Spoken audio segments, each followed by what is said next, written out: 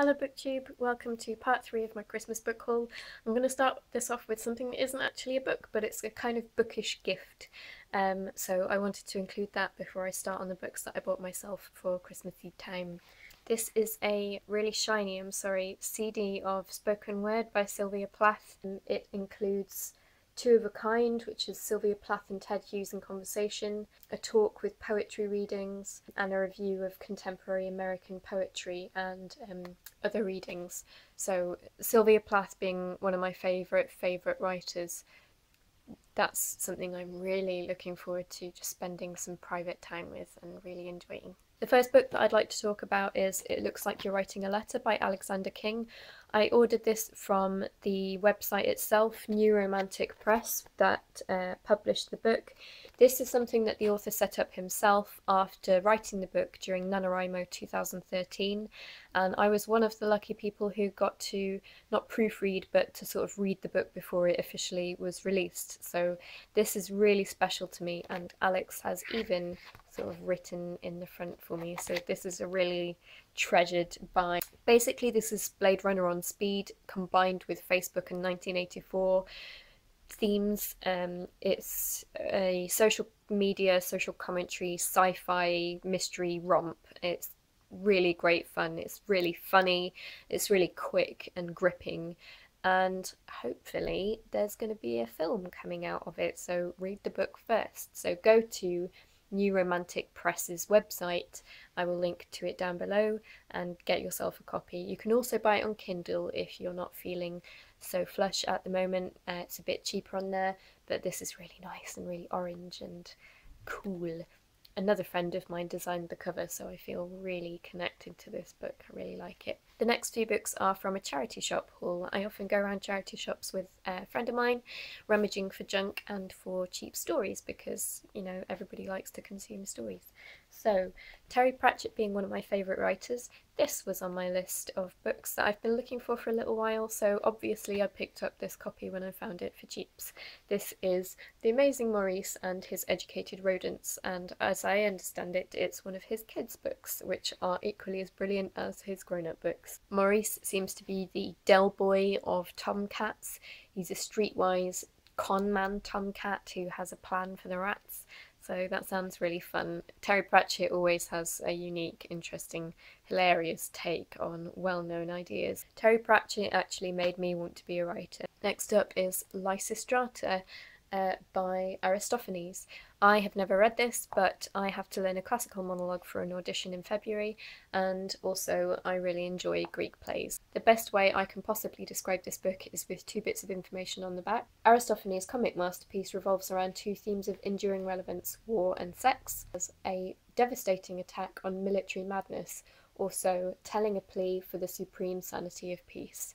Next up is Redwall by Brian Jacques. This is a series I've been wanting to get into since I saw the cover of one of the books in a bookshop when I was little, so like probably about 25 years ago, and it was a mouse or rat hanging off a precarious something over a great height. Next up is the first in the Eragon series by Christopher Paolini. Nobody needs me to describe this book because everybody else has read it. I'm just late to the party, so if you do need to look it up, you can Google it.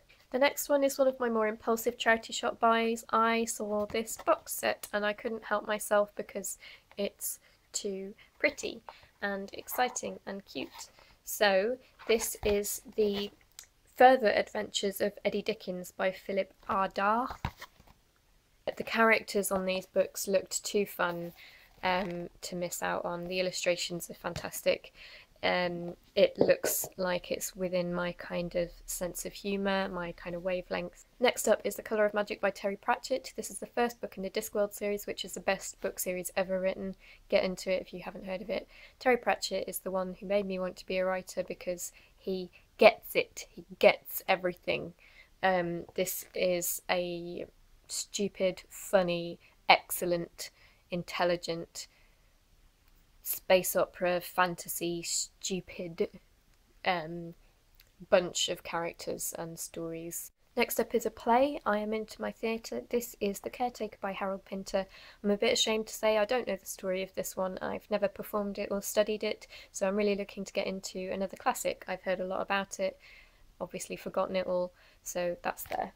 Canal Dreams by Ian Banks. I've only read The Wasp Factory of his before, but that was pretty striking, so I'm really looking forward to my next Ian Banks experience. This cover's really nice. It's plain white and it's got dips in the design, so you can kind of see a bit of a shape there. This book really struck a chord with me, just in the description. It's called Quiet. It's by Susan Cain. You can't really see that there.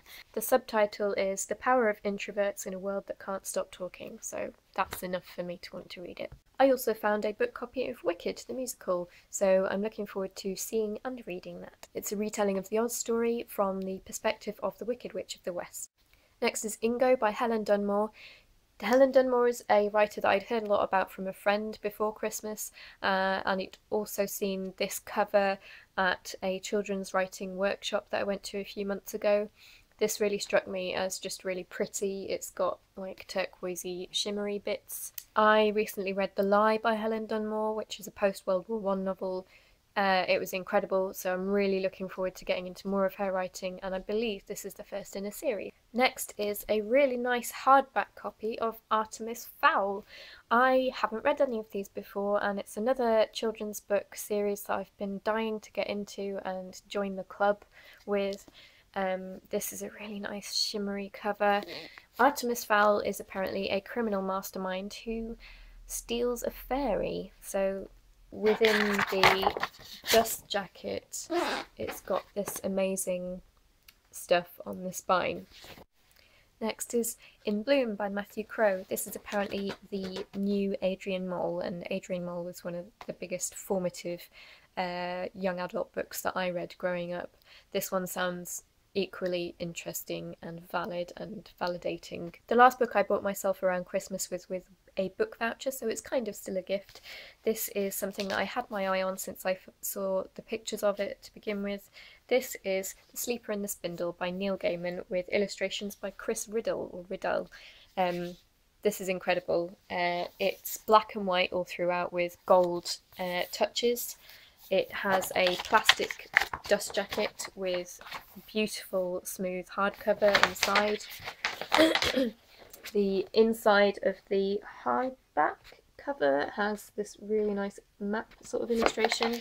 The illustrations are just really beautiful.